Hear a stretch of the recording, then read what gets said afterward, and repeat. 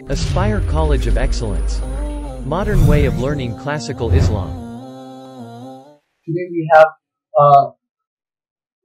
Sheikh. Alhamdulillah, it was personal experience for everyone to have a direct conversation with this Sheikh and listen to the Sheikh directly. Alhamdulillah. So we must owe to the Sheikh for learning Arabic language. Jazakumullah khair, barakallahu fikum Sheikh for this one. So let me introduce two things about Sheikh. Sheikh, Abdur Rahim. He has major in English literature, English language and literature from the University of Madras in 1957. Along with that, he has MPhil and PhD degree from University of Azhar, Egypt in 1964. Sheikh has a long journey in teaching Arabic language. Sheikh was a professor for 30 years at Islamic University, Madina since 1969. And Sheikh authored one of his masterpieces, Durus Lugah, popularly known as throughout the world, Madina Arabic books. I hope every student will have this book in his journey of Arabic language. Alhamdulillah. So he is the director of the Institute teaching Arabic at Madina University and served as a professor of Arabic in Madina University and Islamic Institute of Darman, Sudan, in which we are affiliated to as well, and we're giving PhD, masters and bachelors from there. And Sheikh had been into Arabic Institute of Germany, Washington DC and British Guiana. And currently Sheikh is the director of Translation Center at King Fahd Durus Quran Printing Complex, Madina, Saudi Arabia. So now we have the translation of Quran in many languages. So thanks to Sheikh as well for his contribution. Alhamdulillah, may Allah accept his ikhlas, his sincere amal for this one. Jazakumullah khair, Sheikh, barakallahu feekum. I welcome Sheikh once again on the behalf of Aspire College and our beloved Sheikh Abdul Salam Madani and all our students and management team.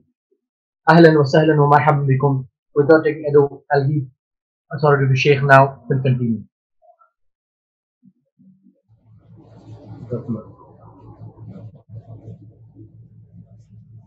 Bismillah ar-Rahman ar-Rahim. Alhamdulillahi Rabbil Alameen. Wassalatu wassalamu ala ashrafil anbiya'i wal mursaleen. Nabiyyina Muhammadin wa ala alihi wa sahbihi ajma'in. Amma ba'd. Dear brothers and sisters, Assalamu alaikum wa rahmatullahi wa barakatuh. It's a great pleasure for me to participate in this meeting of the students of Aspire College of Excellence and their parents who are also participating in this function. I sincerely thank the director of the college, Sheikh Abdul Salam Al-Madani, for inviting me to participate in this meeting and providing me with an opportunity to speak to the students, especially and their parents, on educational issues and especially the issue of teaching Arabic and learning Arabic in India. As you all know, that Allah subhanahu wa ta'ala in His infinite wisdom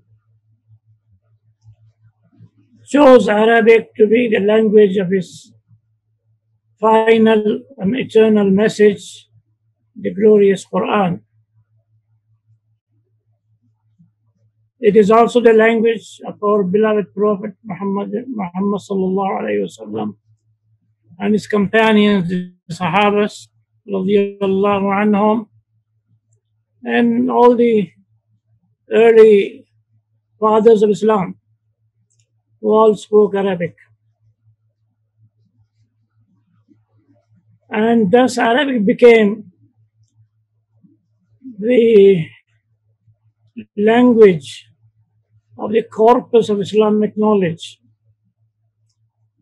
and all the important and great works of Islamic sciences, Islamic studies were all written in Arabic. And that is why acquiring a knowledge of Arabic is an important subject for students of Islamic studies. Alhamdulillah, I'm told that the college offers Arabic as a subject, and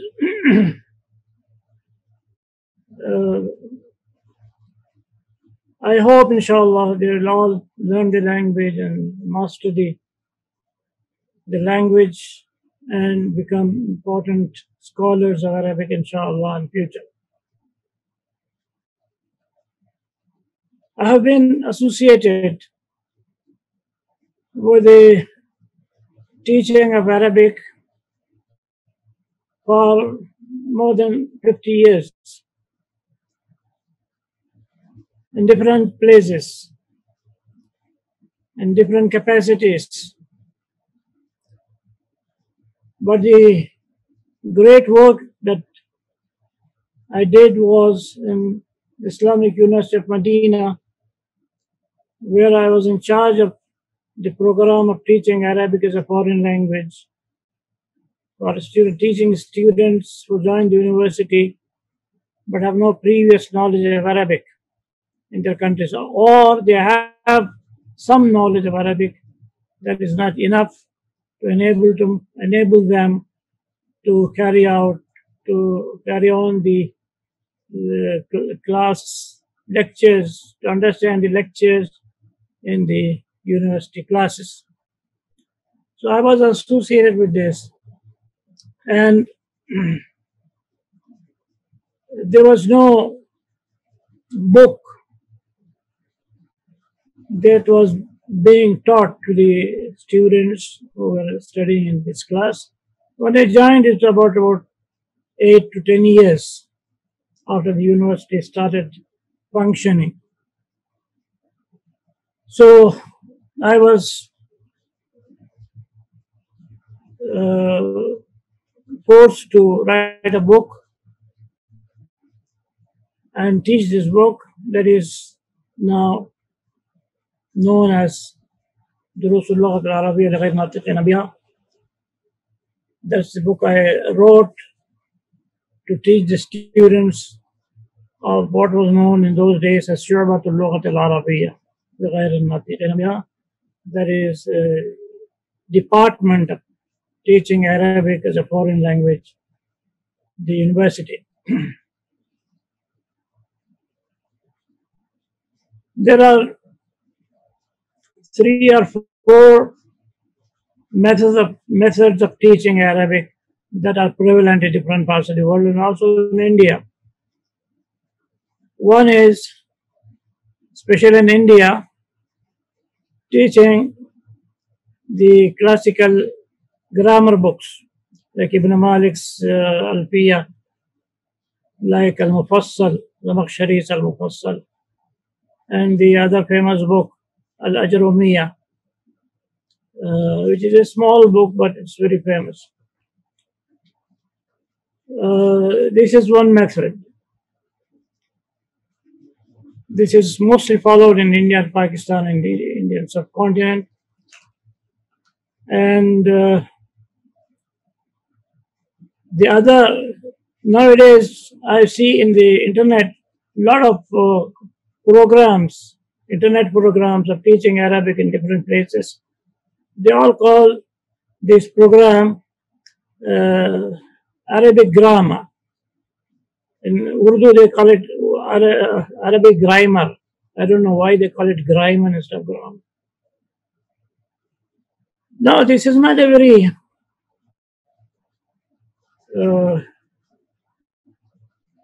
suitable program because no language, no living language follows this method, teaching grammar as a subject, as an independent subject. Grammar is an application. Grammar is applied, grammar is being taught. That is known. But teaching as a subject, as a complete and independent subject, is something new, which is followed only in the Indian subcontinent. The second method, which is followed in India, is teaching books, imported books from Arab countries, especially from Saudi Arabia. Now, as a rule, books written for native speakers are not suitable for non-native speakers, because the native speakers know most of the language. They know a lot of words, they know a lot of grammar rules. So these things are foreign to a foreign student, a student who is not a native speaker of the language. For example, books written for English people or British students to teach English is not suitable for teaching Indian students or Pakistani students or Arab students. The same way, teaching Arabic, I've seen in some parts of, in some schools in India, they were teaching books from Saudi Arabia.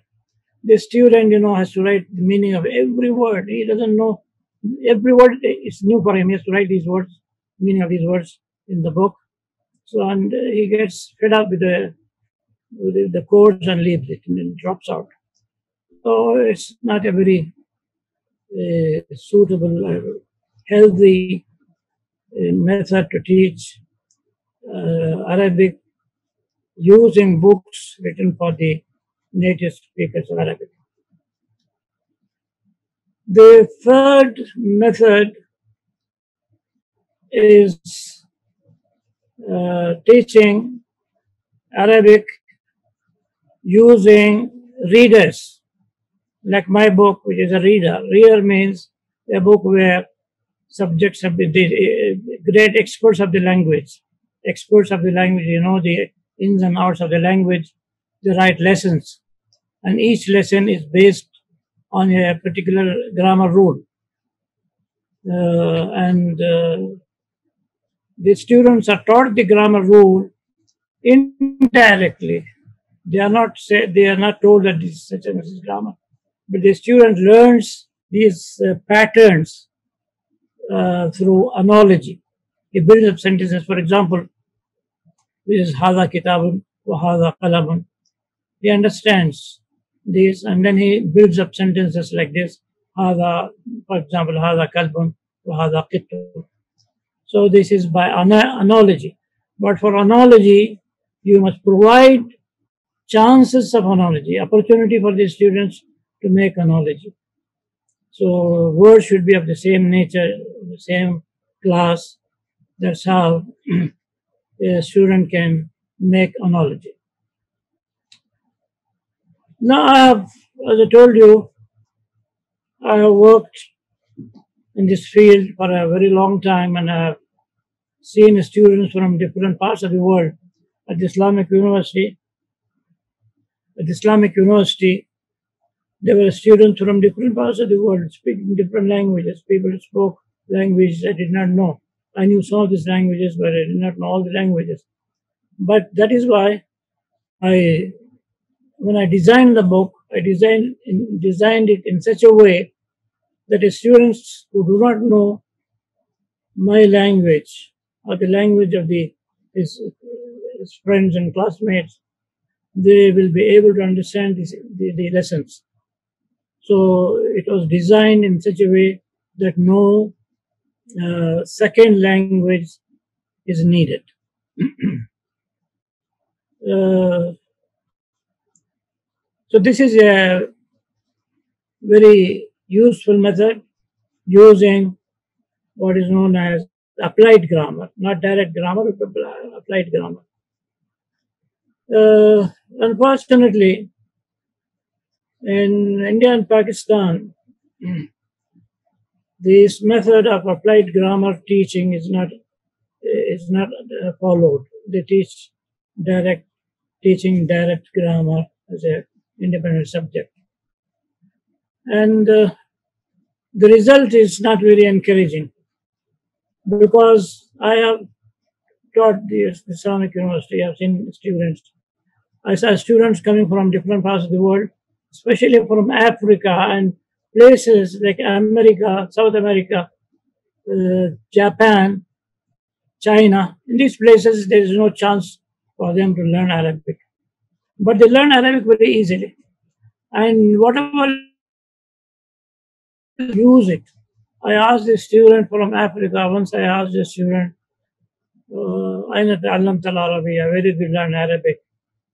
And he said, ما عندنا مدارس ما عندنا مدرسون ولكن أخ درس بالجامعة الإسلامية كان يأتي وكنا نجتمع تحت شجرة وكنا نتعلم منه.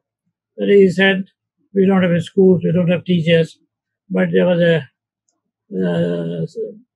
student who learned Arabic, who studied Arabic at the Islamic University of Madina, and he used to come to us, and we used to sit down under a tree, and he used to teach us. So he could speak. He could speak, and he could make me understand whatever he wants to say. But people coming from India and Pakistan, from these places, they are not able to speak. The method, the reason is the method which is being taught, which is grammar as an independent subject being taught in the classes. There are certain things which are not in Arabic grammar, but they have been invented in India. For example, what is known in Arabic as isnad al-fi'l. Isnad al-fi'l, that is using pronouns with the verb. They have been made into a table, which is known as gardan in Urdu. Fa'ala, fa'ala, fa'alu, fa'ala. Now, this is a great enemy of Arabic. It's a great enemy of Arabic. No country uses it. No Arabs use it. It has been invented by India. It doesn't help people. It doesn't help, because it has got 14 pronouns. And to find out the correct pronouns from the 14 pronouns is very difficult. I have seen many people, they make mistakes in this. But if you learn each pronoun separately, for example, you say, ذهب بلال إلى المسجد. ذهب بلال إلى المسجد. ذهبت آمنة وذهبت آمنة أو ذهبت زوجته إلى المدرسة. The student will learn. ذهب for masculine, ذهبت for feminine. You need not tell him this, but he himself, if you use the structure of the sentence in such a way that you have masculine and feminine. So we say ذهب بلال إلى المسجد وذهبت زوجته أو ذهبت آمنة أو ذهبت بنته إلى المدرسة. The student will understand. If you ask him, did you find a pattern in these two sentences? He will think and say, yes, I see a pattern. I think ذهب is for man and ذهبت is for feminine. That's what we want. If the student is able to deduce the rule by himself, he will never forget it. In the same way, if we say هذا بلال وهذه آمنة, for example, and ask the student, do you see a pattern here? He will say, yes. I think هذا is for man and هذه is for a woman. And that's what we want him to understand. And then we say, هذا بلال, هذا محمد, هذا علي, هذا عامر. And then we say, هذه زينب, هذه فاطمة, هذه عائشة. And ask him, do you find a pattern? He will say, I think, yes, there is a pattern. You say for masculine, there is tanween, there is the noon ending at the end of the noun. You say, هذا بلال. But you say, هذه زينب, there is no tanween there. There is no noon sound. So it seems that for masculine, you say Bilalun with this tanween, and for a feminine, you say Zainabu without tanween. Now, this is a very important rule and very difficult rule, but you can easily explain this. Not you don't explain the student by juxtaposing these two words in a particular manner. The student is able to deduce the rule by himself. So this kind of program which helps the student use his analogy and deduce rules is very important, and the students will never forget whatever he has deduced himself. So it will remain with him for always. These are the second important thing in teaching in Arabic is that there should be student participation. It should be interactive. The teacher explains certain things and then sits down. Then the students get up and they ask each other, Ma hadha kitabun, ahadha kitabun, na'am hadha kitabun. So the students' participation is very important, because people say, experts say, that one learns a language by speaking. One learns a language by speaking. You know, we all learned our language not by grammar. We learned our language by listening to our mothers and fathers and our brothers and sisters and the people in the community. That is how we learn the language. And everybody learns the language in this way. So Arabic should also be made, the students should be made to learn to talk. But to talk, not independently. There should be a program in which certain words are taught to him, certain patterns, grammatical patterns are taught to him. And then he uses these patterns and these vocabulary, these words, and makes sentences by himself. So it should be a restricted atmosphere where he's able to use his language skills. See, I'll give an example. For example, there is a man who wants to learn driving. He doesn't join a driving school, but he gets books, very important books, very costly books about driving, and he has a marker. He reads and highlights some important points in the book, and after 1 month, he has not so far got into a car. After 1 month, after reading the book, he gets into a car and then straight away drives his car to a main road. And you will all agree with me that he is going to make a very dangerous, meet a dangerous accident in the road. Because driving is a skill. We call it in English, skill, mahara in Arabic.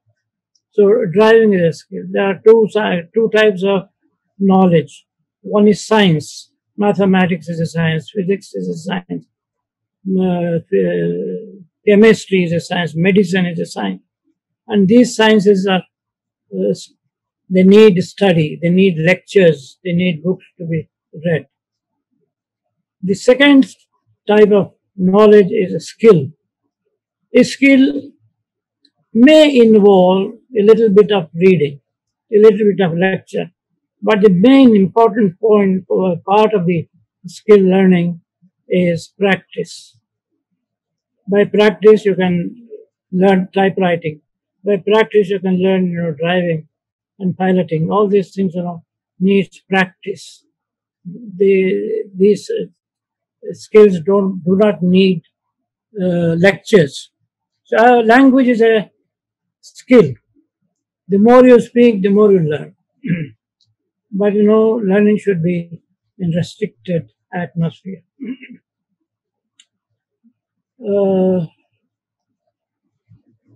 That's the very important aspect of learning a language. So first of all, there should be student participation, and before that, the book, you know, the expert will write. It should have what I call تقديم الأصول على الفروع. تقديم الأصول على الفروع. That is teaching the primary elements before teaching the secondary element. Teaching the primary element before teaching the secondary element. For example, you know, the masculine is the primary element. All the rules of the language are designed to keeping in mind the masculine. So you learn mudarrisun for feminine, you say you add ta at the end. You don't say mudarrisatun is the primary thing, and then if you want to make masculine, you drop the ta. No. You learn the masculine, later on you learn the feminine. In the same way, Dhamma, Fatha, Kasra, these are the primary endings, Arab endings. Ja'a al-talibu, ra'aytu al-taliba, sallamtu ala al-talibi. These are the primary endings. Then you have what other endings like sallamtu ala Zainaba. Do you learn it later? You do not mix. If you mix them together, masculine, regular masculine, sound masculine, plural Muslimuna, and Sannam. If you mix them all together, the student will not be able to make analogy. For analogy, it needs that things should be of the same nature, the same type. So you teach in each subject, in a lesson, one type of ending. First of all, when you learn the first primary ending, you teach in the secondary ending, and then another secondary ending later on in the third lesson. In that way, the student will be able to make analogy.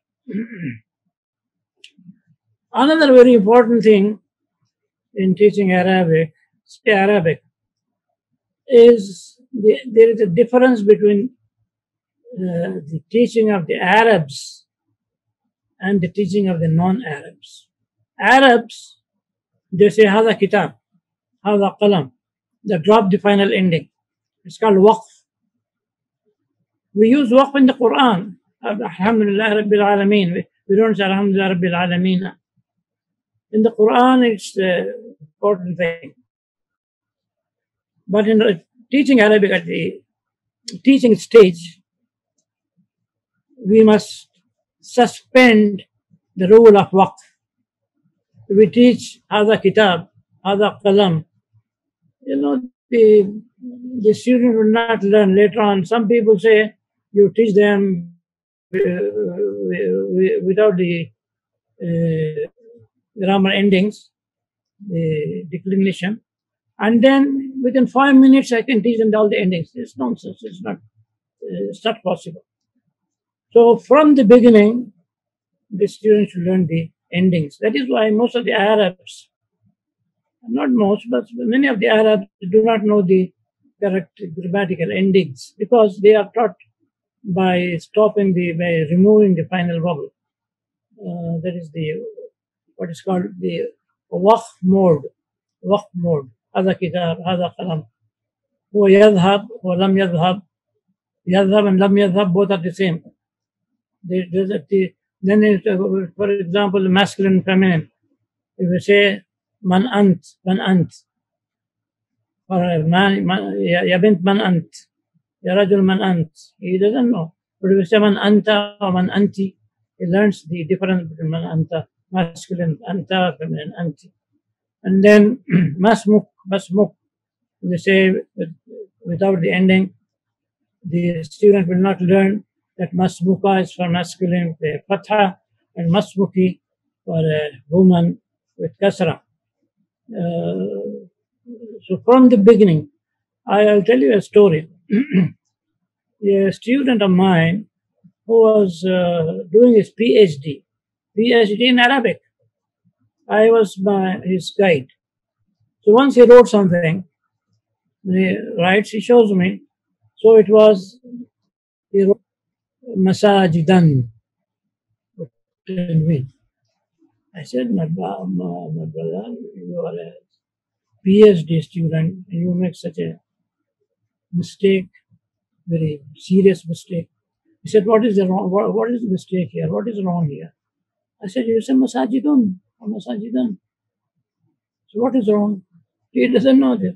He said, Masajid is Mamnu min as-Sar. He said, why Mamnu min as-Sar? Because it is more.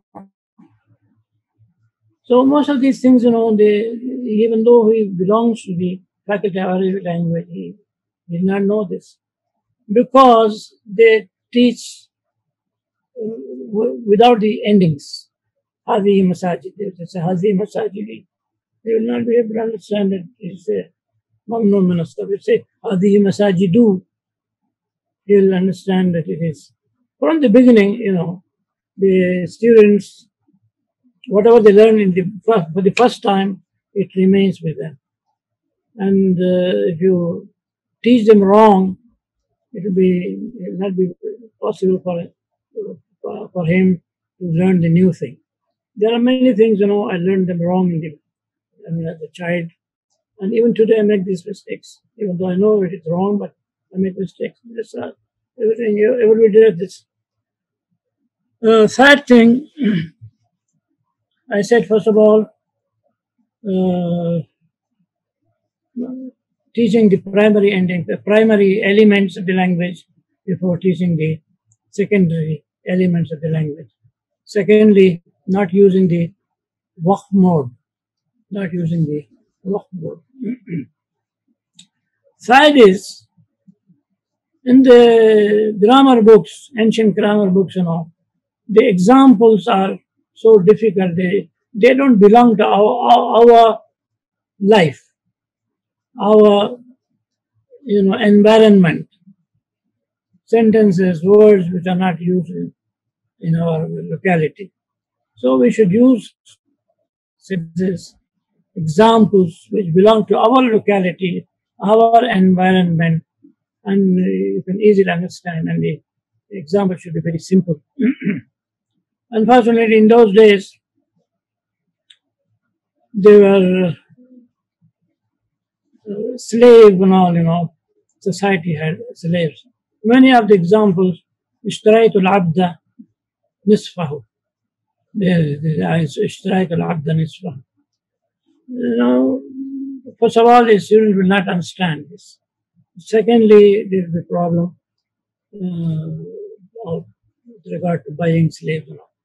So we must use, for example, you say the example of بدل البعض أكلت الخبز نصفه. Simple, it belongs to your lifestyle. أكلت الدجاجة نصفها. Something like that. Another difficulty with them in the grammar books, if they want to use plural, Zaidun always is there. Qama Zaidun, Zaidun Qaimun. The student knows only this sentence. Then the grammarians, when they want to make plural, they don't say مثلا الرجال جاءوا, Zaidun جاء, الرجال جاءوا. If they say الرجال جاءوا, students will understand very easily. They don't use this. They say الزيدون جاءوا. First of all, there are two problems. First problem is that الزيدون, Zaid, the proper name, when it is made plural, it becomes common and it should take alif lam. Zaidun ja'a, but az-zayduna ja'a with alif lam. Hindun ja'at, al-hindatu ja'a ji'na. That is another problem. So students will not understand why you say az-zaydun. Why do you say al-hindat? Well, first of all, you have to explain to them this thing. Secondly, You don't find in normal life 3 people having the same name, Zaid, Zaid, Zaid. It's unnatural. So something very clear will be Zaidun Ja'a, Zaidun wa Aliyun wa Hamidun Ja'u. Understands? Zainabu Ja'at, Zainabu wa Khadijatu wa Aishatu Jina. Everything should be clear, and the example should belong to our lifestyle. And another important factor is fragmentation of a long rule or a complicated rule. For example, the Mamnu' min as-sarf. It has got, it's a very difficult subject. And also it's a very long drawn subject. It has got, in grammar books, it has very complex discussion. Once I taught this in the Islamic University of Madina when I was teaching. I taught it in 2 classes, 2 hours. There was a Bengali student, he said, no, this is not right. We took 2 months to learn this. It took us 2 months. And the teacher has taught us in 2 hours. He has left out some things. So it's a long problem. So I have in my book, I have fragmented it. So whenever there is a need, for example, women's name is very important. Women's name, because in the lesson, it says Ja Muhammadun, Ja Zainabu. It's very important. So first of all, it started feminine names. Ja Zainabu, Khadija. In a second lesson, another lesson, I used foreign proper names like William, like for example, Johnson, London, Pakistan, foreign proper names. They are also very important. We have to use them in our life. So Pakistan, London, Washington, William, America. So fragmentation of a long rule. We choose from the long rule, complex rule, things which are important to us in different subjects. And for example, Inna wa akhawat, I did not teach them all at once in one lesson, no. Inna first of all. And then secondly, I taught Anna. And a 4th lesson, I taught Laita. Laita comes at the end. So fragmentation of the Mamnu' min as-sarf also, Zainabu, Khadijatu, in the first and second lesson. But min Zainaba, it comes at the end of the book. Min Zainaba, it's concentration. I put at the end of the book. ذهبت إلى عباس وذهب أخي إلى أحمد, something like that. So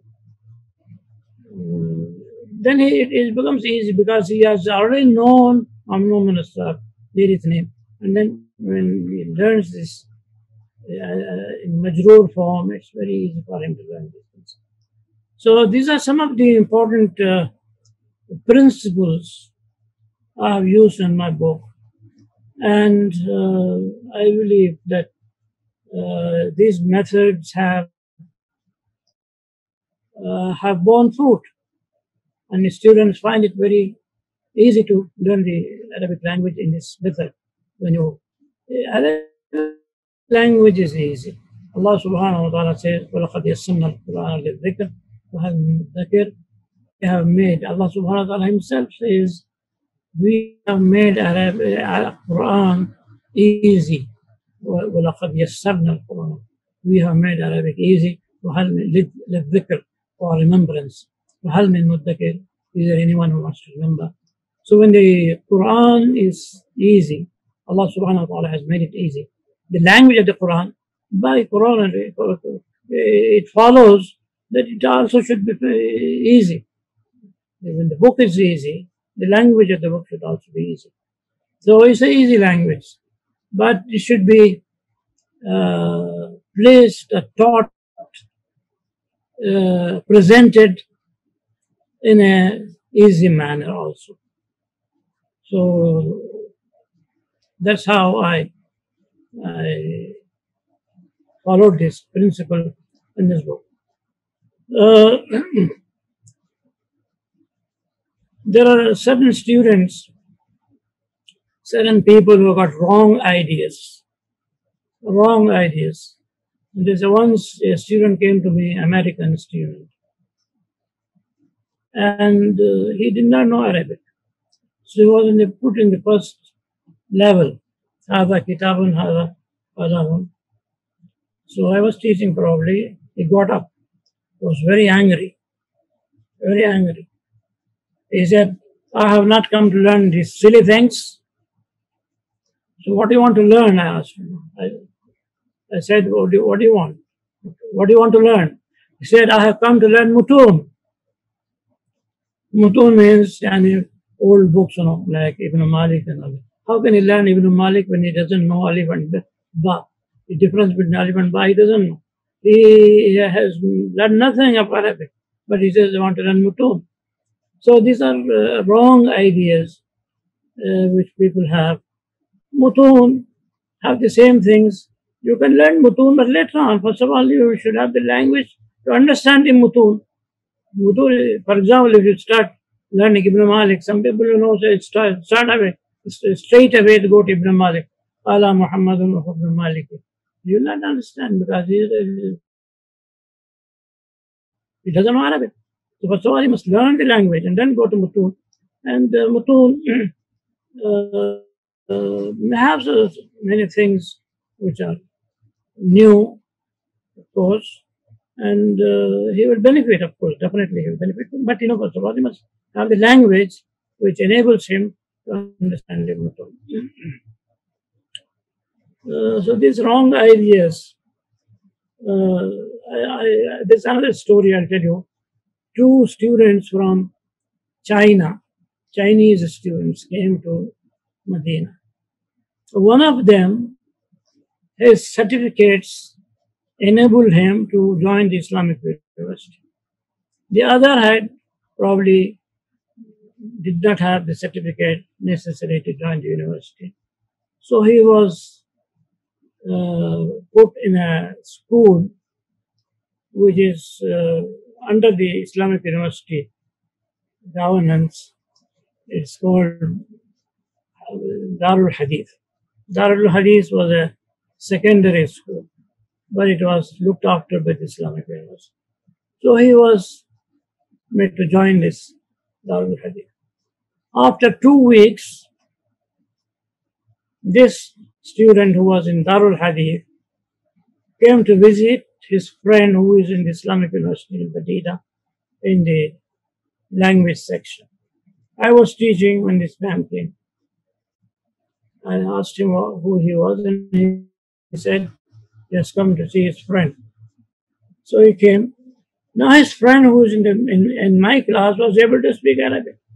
Not anything in Arabic, but what learned, he can speak. He can make himself understood in Arabic. Now this student who was in Darul Hadith, he had a notebook. I asked him to see. He showed me the notebook. He showed me the notebook. It had 3-4 words. Min يدل على البداية. إلى يدل على النهاية. Something like no sentence, nothing of use, only these kind of things. In India, they teach huruf al-jar, ba, ta, kaf, lam, I don't remember this, 17. By memorizing this, you don't learn Arabic. You have to learn each harf jar separately and how to use it. That's how you learn the language. By memorizing words, memorizing words does not help you to learn the language. These are some of the important ideas about learning the language I've shared with you. and I hope you have benefited from these ideas. And inshallah, you will make use of them in your learning and teaching the language. وآخر دعوانا الحمد لله.